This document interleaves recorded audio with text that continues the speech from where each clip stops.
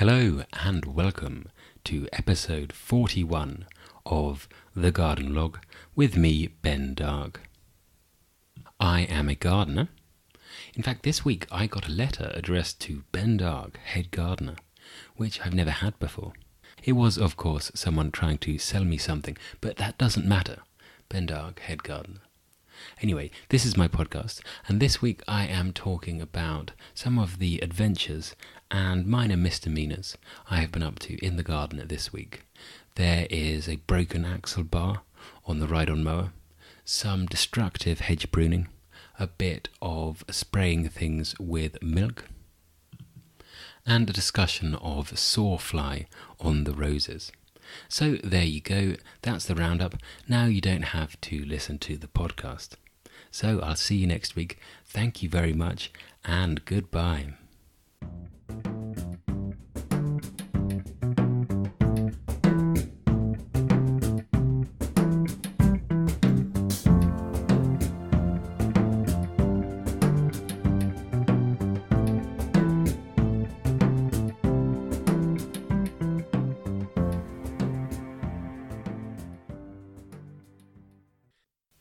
Welcome to the Week in Gardening.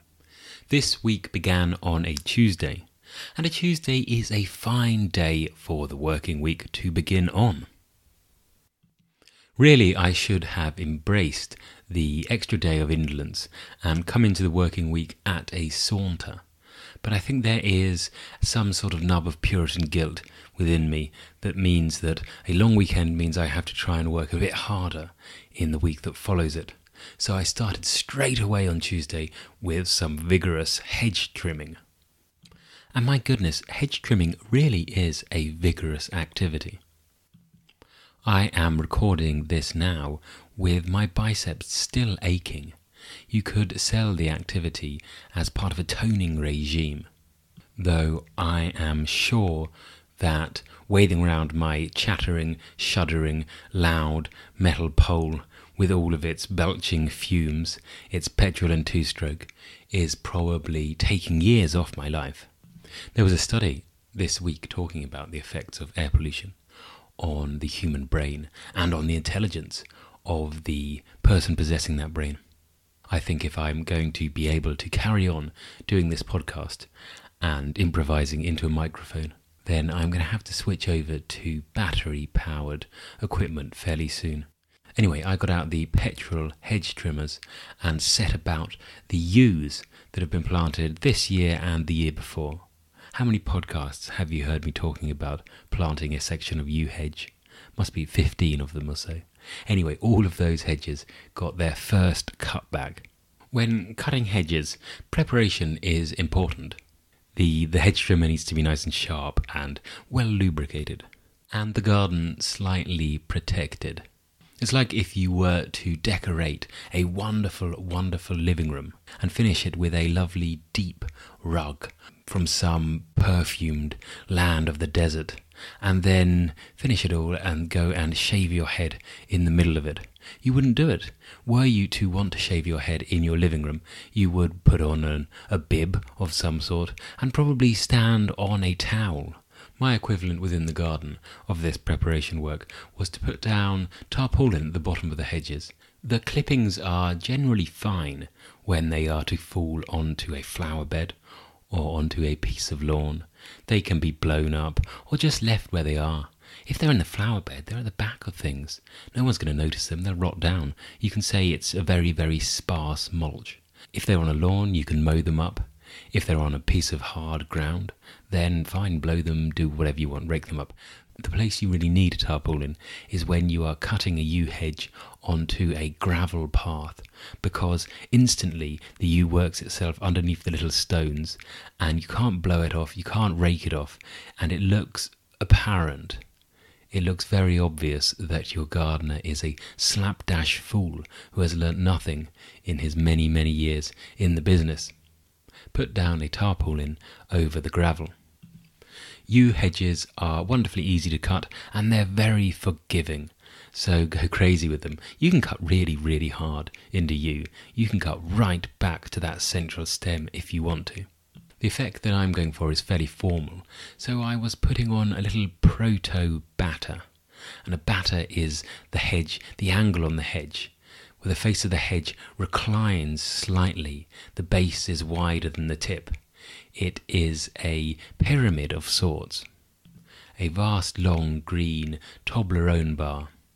You do this to fight the natural urge of the plant. And actually, isn't that what all gardening is, really? Anyway, in terms of fighting the yew wants to capture as much light as possible.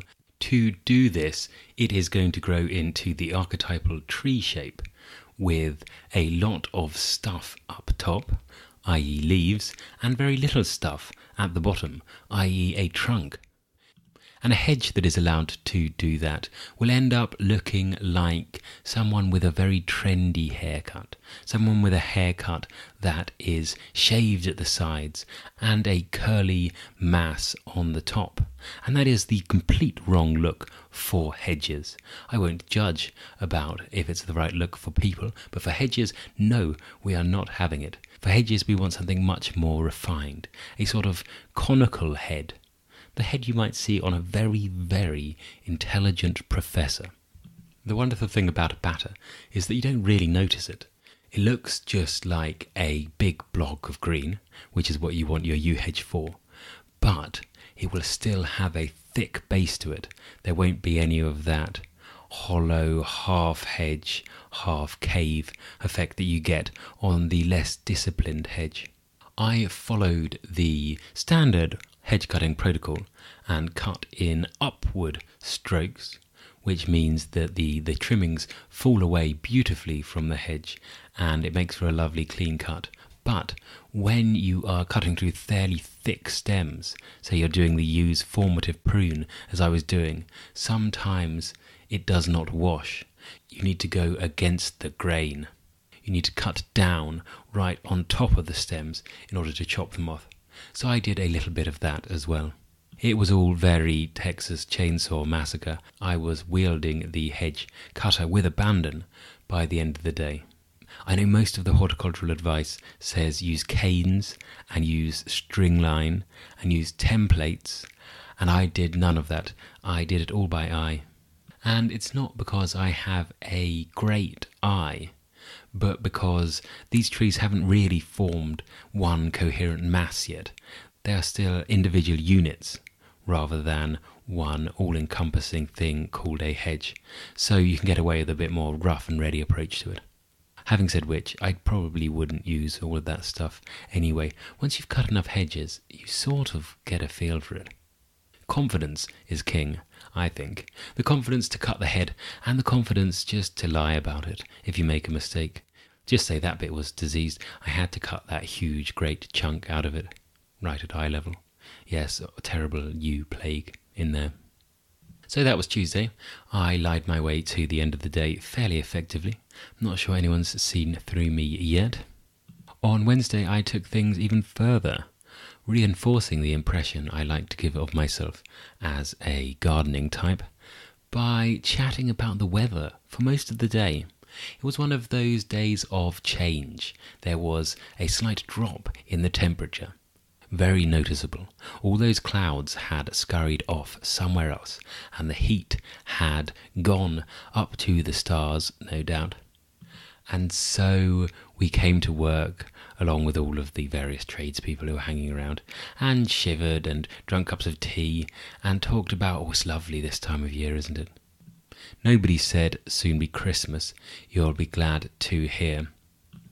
I told the builders that you could tell autumn was on the way because the peony leaves were starting to go.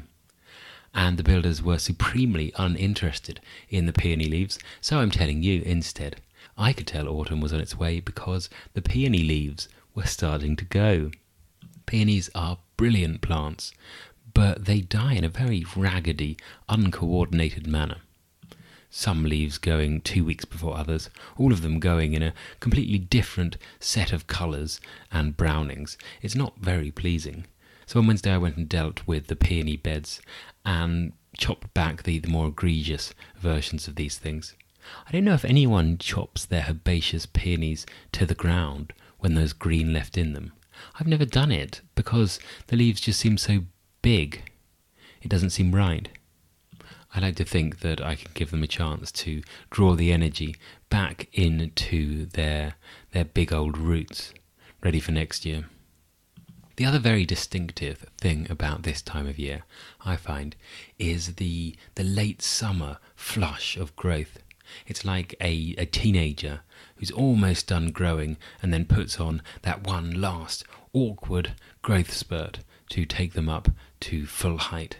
Here plants have done their first bit of growing and then did that frantic midsummer push for flowers and seeds. And now the flowers have gone and the seeds have either been set or have been cruelly chopped off by a deadheading gardener. Sorry, I've used the wrong analogy. Let's go back to the beginning. It's not like teenagers. It's like parents of teenagers. Parents who had a vigorous, energetic, wild and hedonistic youth, then sacrificed many years in reproduction and catering to the next generation. Then the children go off to university. The parents become empty nesters, and suddenly all of those irresponsible behaviour, all of the partner swapping and drug dabbling comes right back out again. And my roses and other plants are behaving like those parents. They have the unrestrained joy of beings who no longer have to worry about reproduction. They are throwing out leaves all over the place, the very dark red leaves that the roses have at this time of year. Some of them have put on about a foot in the last couple of weeks. It's very impressive and also quite sad because I'm going to chop them all off in a bit to prevent the rose from succumbing to wind rot over the winter. There's a second flush of flowers on lots of things as well. There's lots of delphiniums out again. Delphiniums that had been chopped almost back to the ground. There are a second flush of flowers on some of the red hot pokers. Very good flush, actually. It's altogether very exciting to see things that we thought were gone coming storming back into play. I did a bit of minor P&D control on Wednesday. You remember me last week talking about the box tree moth caterpillar, and in that I compared it a lot to the sawfly and the damage the sawfly can do. And in the old rule of speak of the devil, that summoned the sawfly to the garden, and they began to feast upon the roses. Sawfly don't eat that red new growth, interestingly, because they lay the eggs in slightly older wood, and the eggs need time to mature alongside the stems before they burst out and eat the leaves. So all the red stuff is too new and young to get the sawfly, but the green leaves slightly behind them, the leaves from earlier in the year, have been feasted upon. I managed to take 149 sawfly of various sizes off one particular shrub, and there were similar amounts on some of the others. It's a job that I enjoy immensely for some reason. I don't know why, I find it very satisfying, though I would prefer that all of the little birds in the garden did it for me. So that was Wednesday, a day of fiddling and thinking and roses. On Thursday, things were altogether more catastrophic. We managed to break the wheel from the ride-on mower. It was very dramatic. I wasn't on it at the time, my colleague was, but the wheel just splayed completely sideways. It wrenched itself away from the machine, whole bits of metal having come asunder. It looked like a horrendous footballing accident, something that would end a career, where limbs have gone in all of the wrong directions. I think if the mower were a horse, it would be tented and shotgunned. Luckily, the mower is not a horse, it is a lawnmower, so we managed to phone up an incredibly talented mower man who came out and replaced the axle bar. And I thought he was going to be very impressed with the amount of damage that we had done to this poor machine. But actually he says, no, it happens all the time. It's what you're going to get if you're going to mow bumpy ground. And indeed we were mowing bumpy ground. We have been cutting the meadow down once more, almost scalping it to sow the yellow rattle, that parasitic plant, the meadow maker in chief. Hopefully it's going to lower the vigour of the grass so that we have more space for all of the flowering wildflowers. I had a little debate with myself this week about whether to help them along by ordering a load of wildflower seed. And it would probably be much better for my clients and the meadow that I have promised them if I did that. But I'm not going to do it because I have this strange desire to see what turns up naturally, what is blowing in the air. And I want to see what goes on over the years, which species come first, how long it takes for a particular thing to turn up, which plants outcompete each other and disappear over the years or reappear. I want things to be a reward to us when they come in. And I want, in 5 years' time, I want to be able to find my first orchid or a particular arable poppy unique to Four Valleys in Buckinghamshire, and I want to know that it came there serendipitously. So I'm going to take the long approach and let nature take its course. I'm also very interested in which grasses turn up. I have absolutely no idea about meadow grasses. I'm okay on our ornamental grasses, on our miscanthuses and steepers and calamagrostis and things like that. But apart from a few of the classics, foxtail grasses and bent grasses, I really can't distinguish most of the species of poa in the meadows. And I want to slowly learn about them and see how their mix changes over the coming years of meadow management. I think it's these little things that keeps one interested in a space and that keep one's friend and family fascinated in your conversation as you tell them one more time about red-knuckled spindlegrass. So stay tuned next year for even more stories about blades of grass. On Friday, I got a new pruning knife. It's a lovely little thing with a lovely carved wooden handle that just fits straight in the hand, and I immediately cut myself with it, which was accidental but actually fairly symbolic, I think. It probably bonds me to this knife and gives a bit of my lifeblood to any of the cuttings that I take with it. Next week I think is going to be a good week for cuttings, so stay tuned for that. I'm going to take my knife off to take some semi-ripe and some softwood cuttings, even though it's not quite the time of year for them.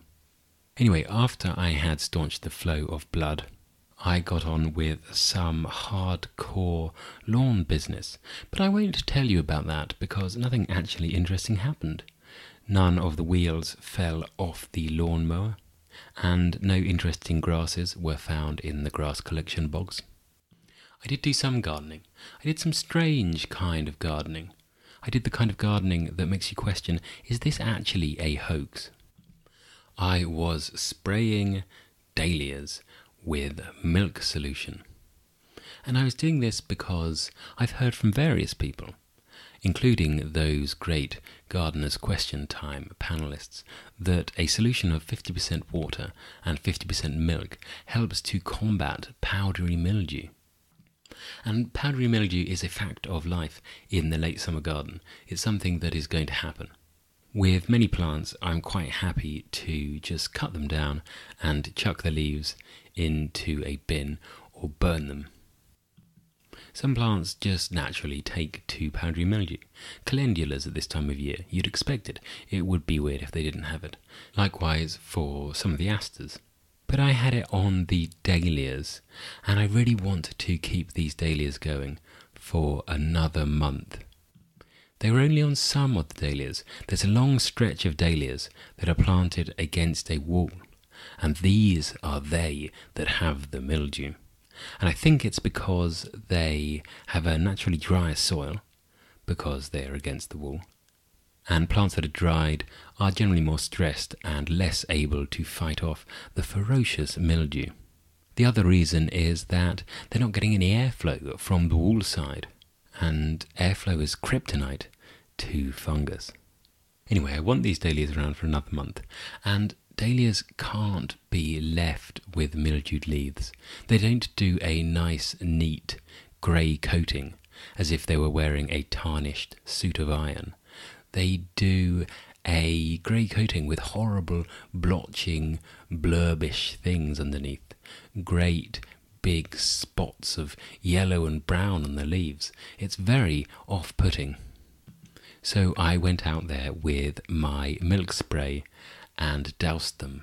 I'll keep you updated on whether it works. I don't think it will, but it might halt the spread a little bit and mean that they are acceptable to be seen in polite society. That's all I asked from them. When I was doing my PA1 and PA6, that is the Safe Application of Herbicides and Pesticides certificates, yes, I am qualified, I didn't cover the milk unit, so I don't know what protective equipment might be required. I didn't wear any. I wore shorts and a t-shirt and happily revelled in the milk spray. And when the milk was finished, I went home, for there was nothing else to do. Another week in gardening had been completed. It was a good and varied week, which is all we can ask for, apart from maybe a few horticultural recommendations to see us through the next week.